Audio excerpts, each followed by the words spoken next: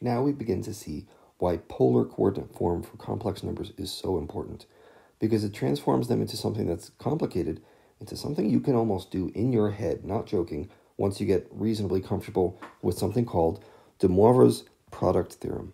And there will be quotient theorems and power theorems and so on. But for right now, I'm just talking about multiplying two complex numbers together. So first thing I want to do, let's walk through these steps right here. First thing I want to do is find out what is the modulus of w, this complex number. And remember what modulus is. It is the square root of the real part squared plus the imaginary part squared. So what is that? For w, this is the square root of negative 2 radical 3 squared plus negative 2 squared. And if you work through the math, you will eventually get to this point where it's equal to 4. Great, and I went ahead and already did this other one also. That's going to be 2. Now we can get into the more interesting parts. What are the arguments of each of these? Well, theta for w, and I want to keep these straight, theta for w is equal to the inverse tangent of the imaginary part divided by the real part. Okay, the inverse tangent of that. So if you look at w, remember what's the imaginary part? Okay, arctan right here. The imaginary part is negative 2, and the real part is negative 2 radical 3. Okay, so what this turns into is the inverse tangent of 1 over radical 3. Now you should know there's two places on the unit circle where tangent is equal to 1 over radical 3. One of them is pi over 6, and the other one is 7 pi over 6. So we have to decide, are we in quadrant 1 with pi over 6, or are we in quadrant 3 with 7 pi over 6? And if you look at this guy right here, this is a quadrant 3 angle. So I know the argument for this is going to be 7 pi over 6. And if you go through the same process for this other one, well, let's go through the process. I think this is a useful exercise. Theta of z equals the inverse tangent of imaginary part, which for z is negative radical 3, and the real part is 1. Well, that's easy. So where is this equal to, where is tangent equal to negative root 3? It's going to be two possibilities, 2 pi over 3 or 5 pi over 3. The question is, again, what quadrant are we in? So this guy right here, z, is in quadrant, think about it, real is positive, imaginary is negative, so that's to the right and down. That's quadrant 4. Okay, so we can cross out 2 pi over 3.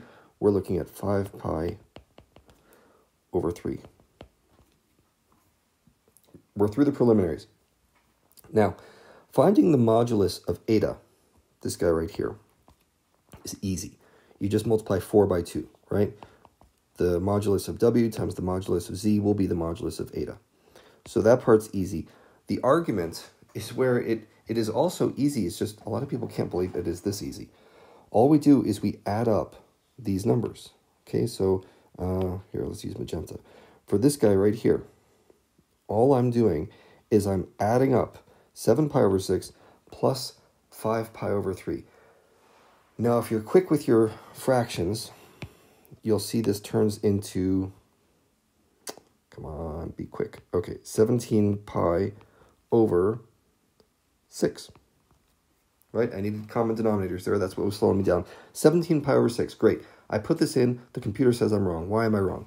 Well, keep in mind, I want the argument between 0 and 2 pi. We got to get used to finding coterminal angles that are on the ordinary unit circle.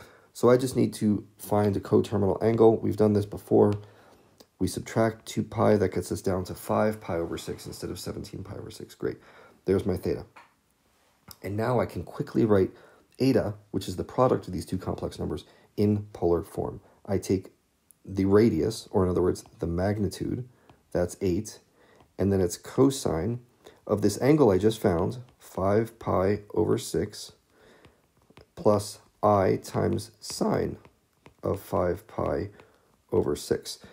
And if you're wondering where I got that, that's right here, remember? That's the polar form. You'll need to get used to that, but for the time being, I'm going to keep writing these down to remind you. And now the last thing to do is just convert that into rectangular form. Okay, so one last step here. Let's go back to orange. I want to convert this to rectangular form. So all I do is I say, no problem, here's eta equals 8 times, what's the cosine of 5 pi over 6? 5 pi over 6. That's going to be negative radical 3 over 2. And the sine of 5 pi over 6 is just 1/2. Okay, so that's my rectangular form. Let's simplify it a little bit. This becomes negative 4 root 3 plus 4i. Okay, that is the rectangular result of multiplying these two complex numbers.